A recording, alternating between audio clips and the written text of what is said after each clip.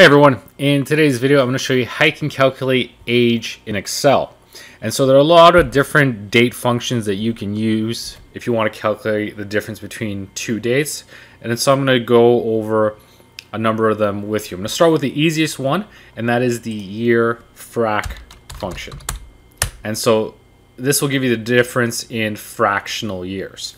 So suppose I wanted to start with January 1, 2000 and have an end date of Christmas of 2022. Now, if you've got different regional settings than mine are set up for month, day, year, you may need to enter this a little bit differently. You could also just reference a cell that has your start and end dates and then plug them into this formula. So if I hit enter, it returns a value of 22.98. Obviously, the 0.98 representing the fact that December 25th is near the end of the year.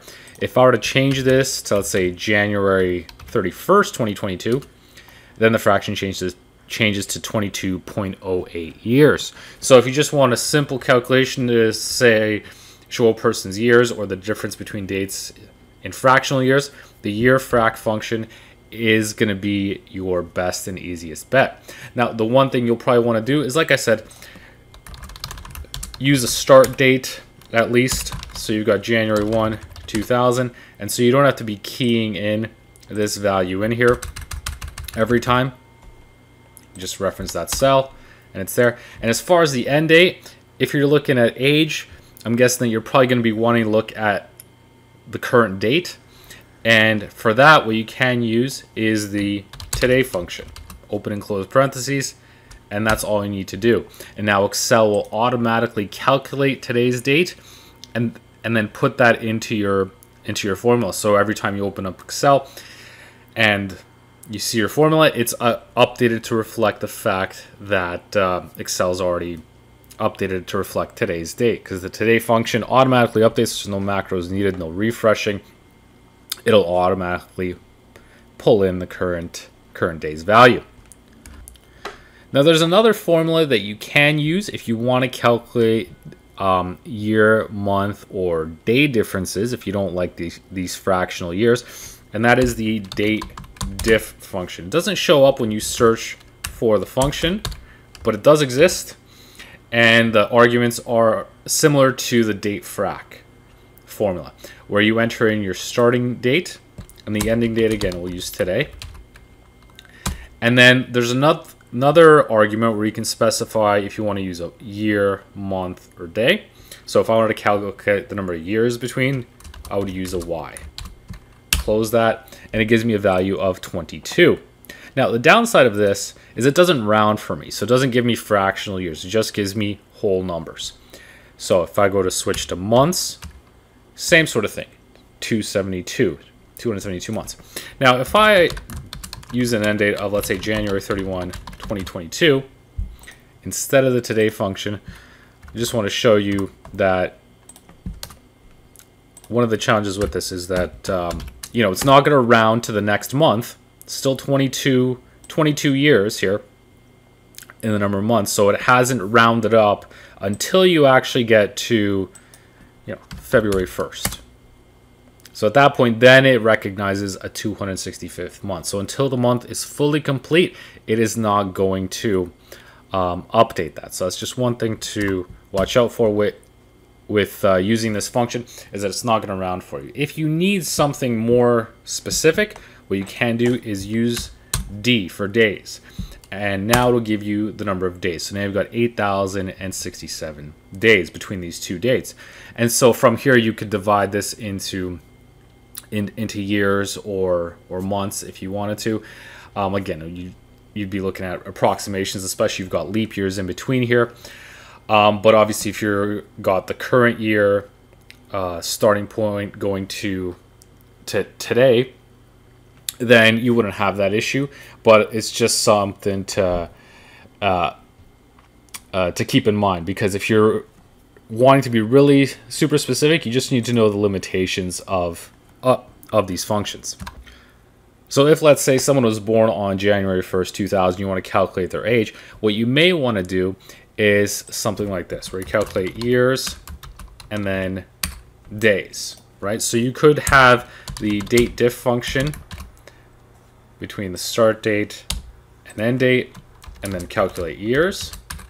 So you know the person's 22 years, and then how many days old, you can use the date function, but instead of this as your start date, you know, if you use something like 1/1/2022, so that way we're only looking at the start of the year, then you could have something like, you know, 22 years and 31 days. So you could do something like that, and then, you know, concatenate these within another function to say person is X years old and 31 days, something to that effect. So if you didn't want to use the year frac and didn't want to use the decimals, this is one way that you could do this. And similarly, you could use the month function, but again, because it's not going to be as specific as the day function or as the day argument here, I'd suggest just using days, because months, as you saw, is not going to necessarily be incrementing as specifically or to the level that you might want if you want to get down to days. So the date diff function, I'd say, is most useful if you're looking at the number of days, because if you want years, I suggest using the year frac approach, and then you've got that remainder if you wanted to use it. I'll also briefly go over some other formulas that you can use. Specifically, there are functions for hours, minutes, and seconds. So if you want to calculate the number of hours between two times, you can do that as well. The key thing is you just need to have that information in your date value. So for instance, here I don't have a time value, so I can add it just by adding a space, and then let's say 12:30 and then 45 seconds, and add a PM indicator. And the one thing I'd probably want to do is change this format just so I've got a date with a time in there. So you may want to look for a format that works for you. So here we've got day, month, year, and then the time. Now, if this isn't exactly perfect, like this one doesn't have seconds, and you can't find one that you want, you can flip over to the custom section. And in this case, I can add a colon and then SS, or even just one S to get the seconds in there. Now if I hit OK, now I've got the date plus the time. And if I'm happy with that, I can click on the format painter and apply it to this value as well. And I'll also update this time to say, let's say 6:45 and then 50 seconds PM.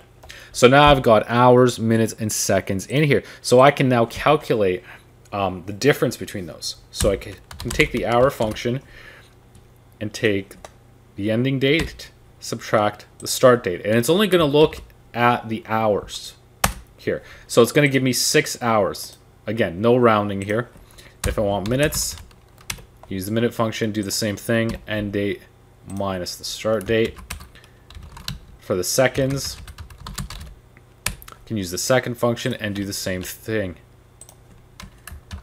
And so you can see there that between 6:45 and 12:30, that's a difference of 6 hours. Between 45 minutes and 30 minutes, that's a difference of 15 minutes.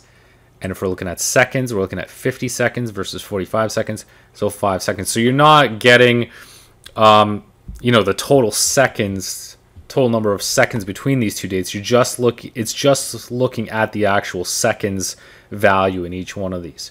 So just keep that in mind, that it's not going to give you the total number of seconds from start date to end date. It's just going to look at that difference right there. If I change this to, let's say, 49, then the number of seconds changes to 4. So it's only looking at that one, at these two values, just the seconds in there. So these aren't functions I'd use if I were using it, wanting to calculate age. I'd suggest using the date diff function, just because that's going to be a bit more useful, because I'm assuming you're not going to be needing to calculate to specific seconds. Obviously, with functions Excel has, you're a bit limited just because of the rounding factor, so it could be a bit challenging to try to get it exactly how you want. But if you've got the day function in there, or you're calculating the number of days, then you can at least narrow down between months and days and break that out as you need to. So that's an overview of how you can calculate age and how you can calculate the difference between two dates in Excel.